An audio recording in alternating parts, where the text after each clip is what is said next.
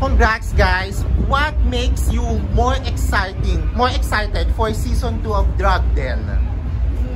Well, maraming mga pasabog kami ngayon at talagang we work together for this season talaga na maging pasabog, and also syempre it's very representing talaga for the Filipino culture season 2. Manila. Oh, I'm so excited. We have such amazing queens from all over the Philippines, and I'm so excited for all of the Philippines, all of Asia, all of the world to see Filipino drag artistry on Prime Video. Thank you. Of course, Nicole. Yeah, well, other than us having a way bigger production this season, it's the stories of the queens talaga.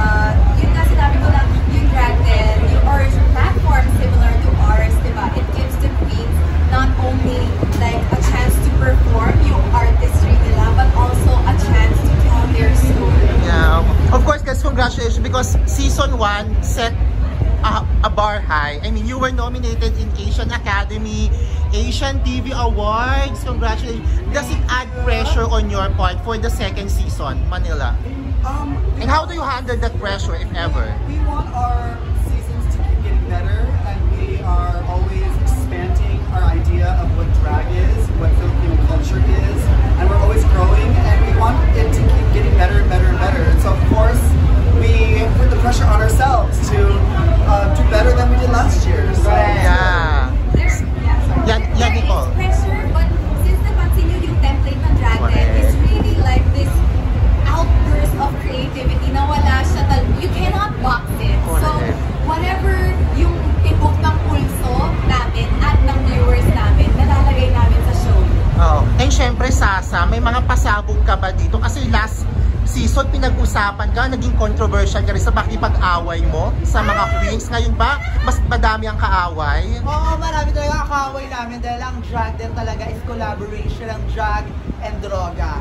Kaya talaga meron talagang away na mangyayari dyan. Well, mag-abang na lang kayo this season because alam ko talaga hindi namin kayo binigo. Talagang yung mga chinikan nyo sa amin, talagang tinake notes namin talaga yan. Gusto nyo ng gulo? O naghanap gulo kami ngayon.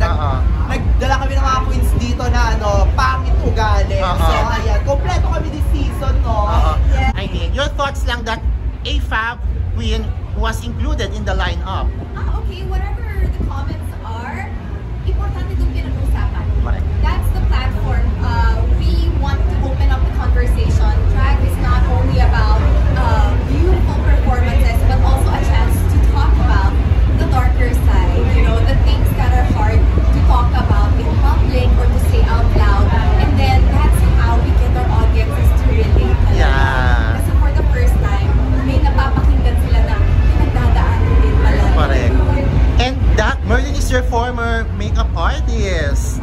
Yes, Marlene auditioned for the first season of Drag Den, and she was literally almost cast.